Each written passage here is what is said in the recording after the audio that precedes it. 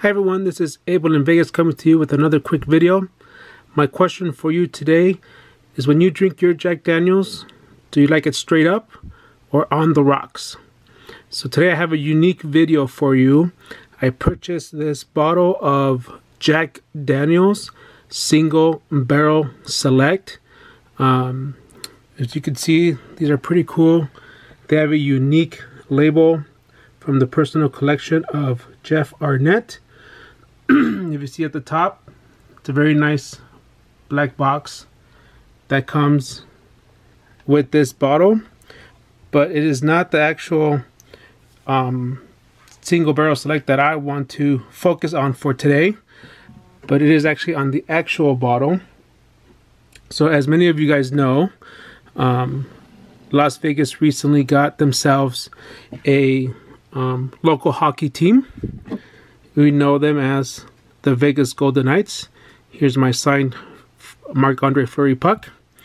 But Jack Daniels, a local winery or liquor store here in town called Lee's Liquor, got together with Jack Daniels and they procured a special bottle for the Vegas Golden Knights.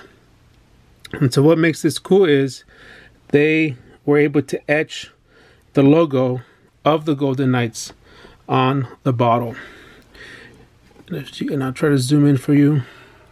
So there's our logo, and then it has this cool little metal plate on the top, and then on the actual label itself,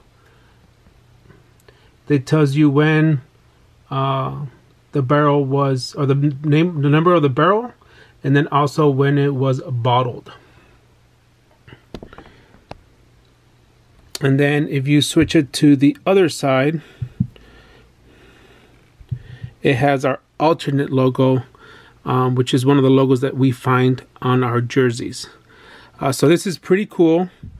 I don't know if anybody knows what this means up here, but it has something, it's a RIC number. So if you guys are familiar with Jack Daniels, maybe you know what that means. So if you do, let me know in the comments. When I went to the liquor store, I did try to find out if, and the back just has the label.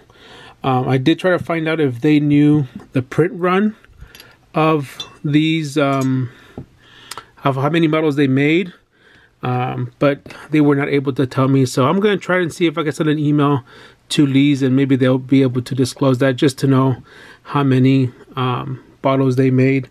But I don't drink Jack Daniels. I'm more of a bourbon guy. So my plan is to leave this sealed. Actually, I was thinking if I sent this to PSA, I wonder if it'll grade a PSA Gentleman 10.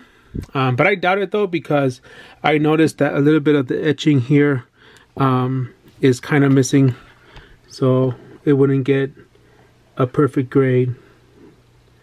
So see, there you go, it's missing a little bit of the edging, but still pretty neat for us Golden Knights collectors to have this. So hope you enjoy this and let me know what you think.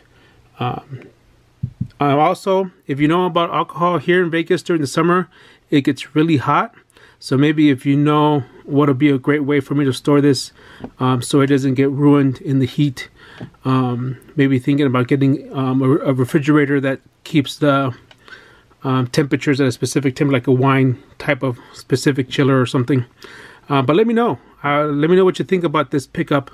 It was $100, but $50 goes to the Golden Knights Foundation.